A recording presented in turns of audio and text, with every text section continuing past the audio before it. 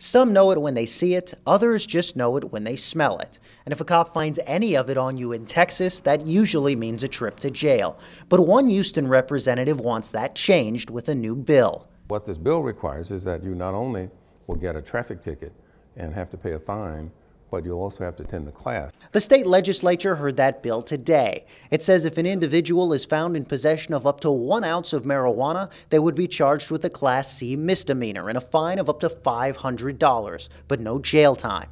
Right now, possession of up to 2 ounces of marijuana is a Class B misdemeanor, with up to $2,000 in fines and around 6 months in jail, a change some lawmakers don't approve of. It's an illegal drug, and the penalties need to be where they are. In other legislative sessions, similar bills have been filed, but never made it past committee.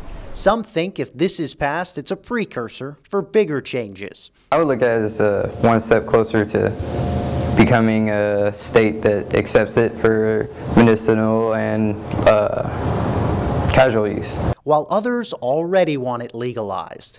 Yeah, why not? People drink alcohol if they want to. People smoke cigarettes if they want to. And as far as I'm concerned, both of those are more deadly than marijuana will ever be. But a change in the law might not equal a change in behavior.